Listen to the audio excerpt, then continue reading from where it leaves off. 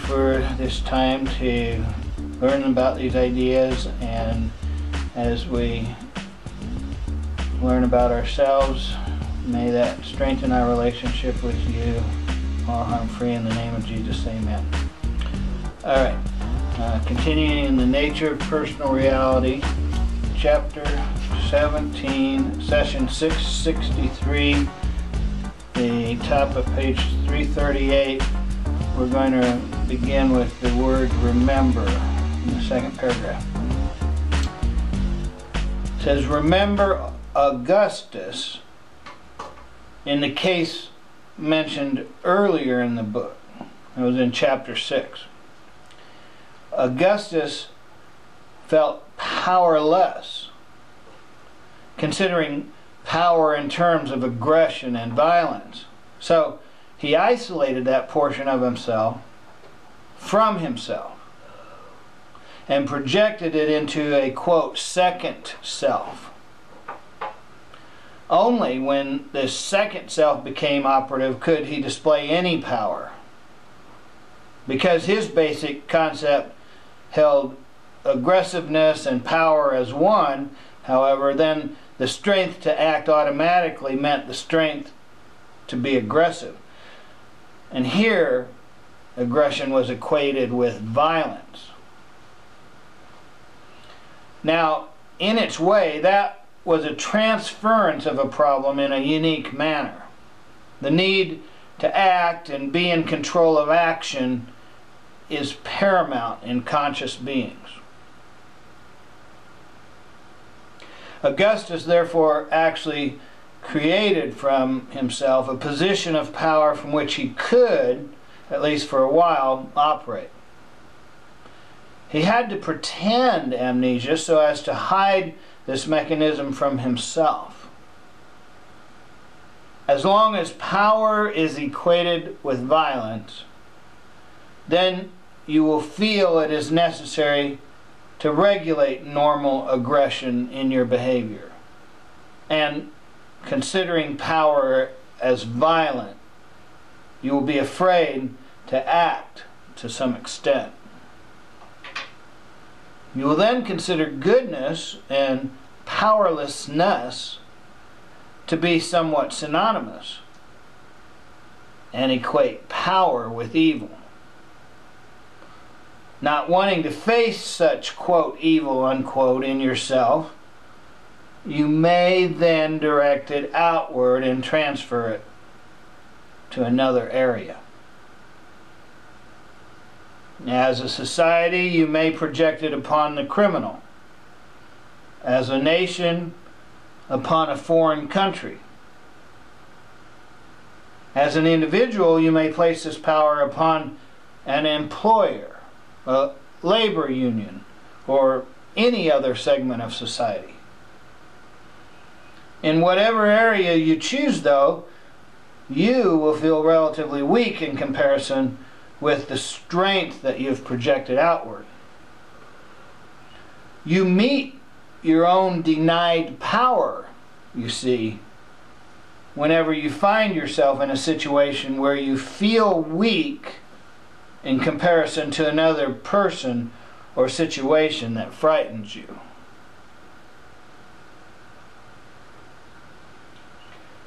Power does not basically imply superiority over, with the word over underlined. There is the power of love, for example, and the power to love.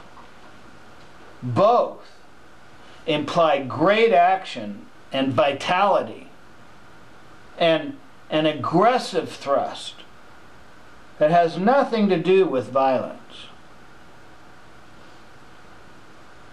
Yet many people have physical symptoms or suffer unpleasant situations because they are afraid to utilize their own power of action, underline, and equate power with aggression, meaning violence. Such feelings arouse artificial guilt. The individual who speaks out most loudly for the death penalty feels that he himself should really be condemned to death, to pay for the great aggression, which is violence, within him that he dares not express. Now, I just have to pause for a second. That last sentence is not the general way people think, as I understand it. However, it's very interesting. So I'm going to read it again. The individual who speaks out most loudly for the death penalty feels that he himself should really be condemned to death, to pay for the great aggression, which equated as violence, within him that he dares not express.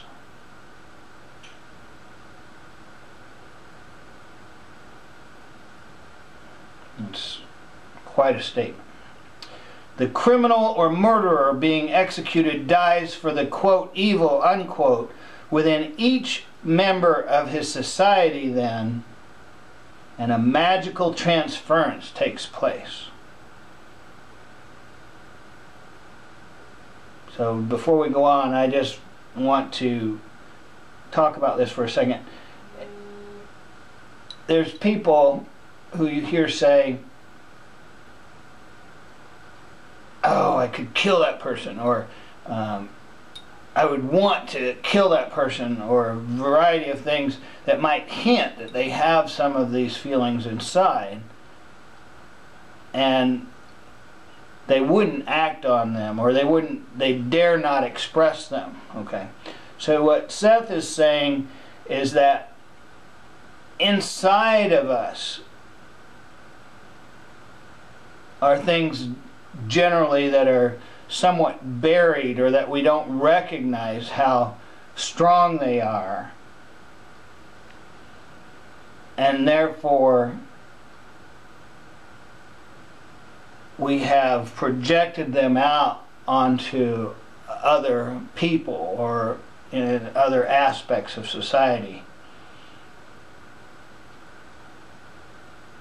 Let's start with that next sentence, the word love. Love is propelled by all of the elements of natural aggression, and it is powerful. Yet, because you have made such divisions between good and evil, love appears to be weak and violence strong. This is reflected in many levels of your activities. The devil becomes a powerful evil figure, for example. Hate is seen as far more efficient than love. The male in your society is taught to personify aggressiveness with all of those antisocial attitudes that he cannot normally demonstrate. The criminal mind expresses these for him. Hence, the ambiguous attitudes on the part of society, in which renegades are often romanticized. The detective and his criminal wear versions of the same mask. Following such ideas, you end up with segregations in which the ill, being powerless, are isolated. The criminals are kept together, and the old are held in institutions or in cultural ghettos with their own kind. Transferences of personal problems are all involved here, and clusters of belief. The criminal element represents the individual's own feared and unfaced aggressions. These fears are closeted on an individual basis, and those people who express them socially are imprisoned. The enforced incarceration of violent men often leads to a riot, and the private closeting of normal aggression often brings psychological rioting and outbursts of physical symptoms. In all cases, little effort is made to understand the basic problems beneath, and the social segregations merely build up the pressure, so to speak, so that those with like beliefs are kept in situations that only perpetuate the basic causes. Unknowingly, the sick often give up their power to act in a healthy manner to the physicians. The doctors accept this mandate since they share the same framework of belief. So, the medical profession obviously needs patients as badly as the ill needs the hospitals. Society as you know it, not understanding the nature of normal aggression, considers it violent. The prisons and law enforcement agencies need criminals in the same way that criminals need them, for they operate within the same system of belief.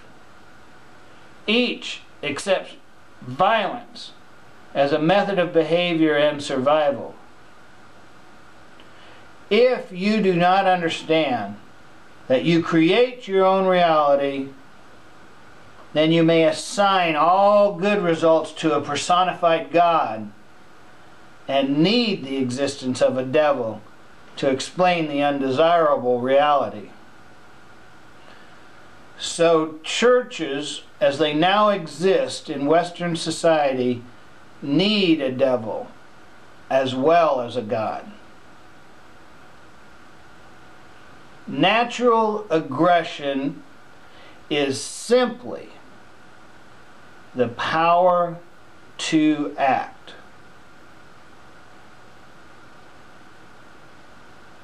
And we'll stop there.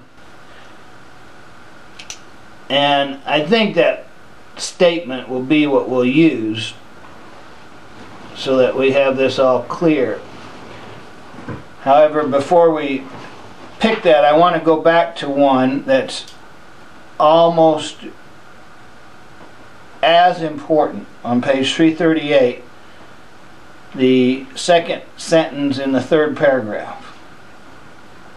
And it says this: the need to act and be in control of action is paramount in conscious beings.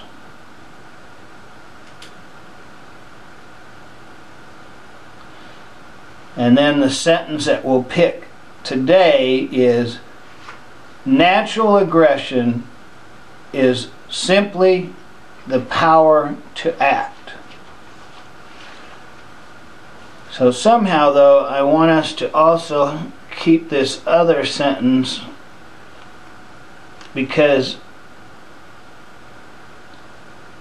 it's an explanation of so much that is a normal part of our day that it's almost like an invisible belief.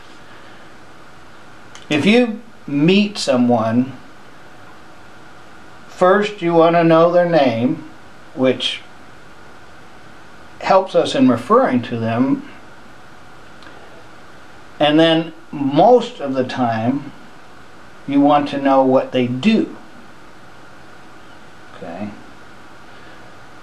And part of the reason that would explain why we think that way is this sentence: the need to act and be in control of action is paramount in conscious beings. Therefore, we would just naturally assume that's how you're going to understand somebody else is by knowing what they do. It's not necessarily true, but that's one of the first things we want to know about. All right. So how do we... I'll tell you what I want to do. I want to put both of these sentences.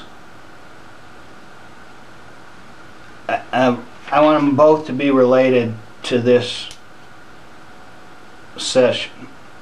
And let's see, if I had to guess, today's date is the 14th, is that right? That's correct. August 14th, 2013. So we'll use both of these sentences then to summarize what we've learned, although the details of what he's saying are, for all intents and purposes, going to be considered very controversial. And that's why I paused when he spoke about people, how much they project out.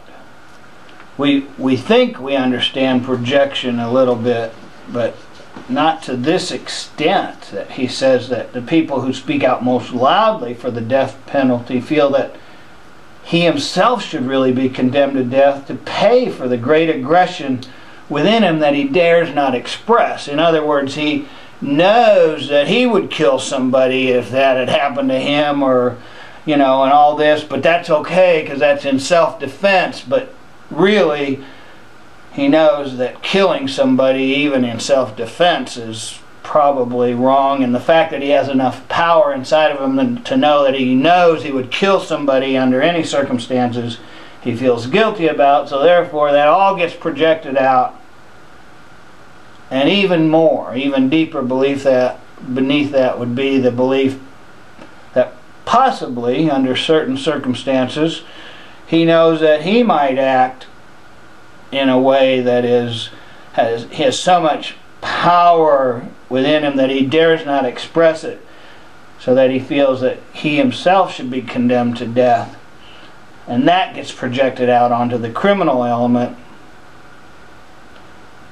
and that those certain individuals should actually be put to death, the death penalty. That's pretty controversial, I would say. I actually understand it because I went through a period when I was very young of understanding a great power within myself, and personally felt like I had to not express it because it was clear to me that the power that I felt didn't have any good outlet in society. So that might be part of the problem of what we've created in today's civilization, that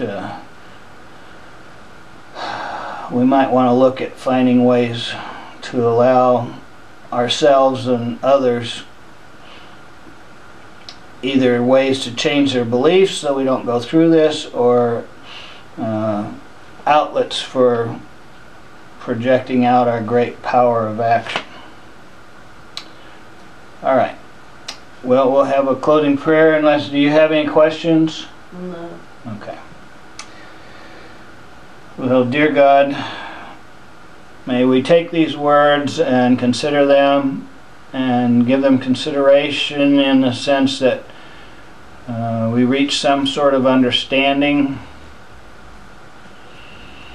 And may this help us lead more fulfilling lives, all harm-free, which can spill over and help those in our hearts and minds.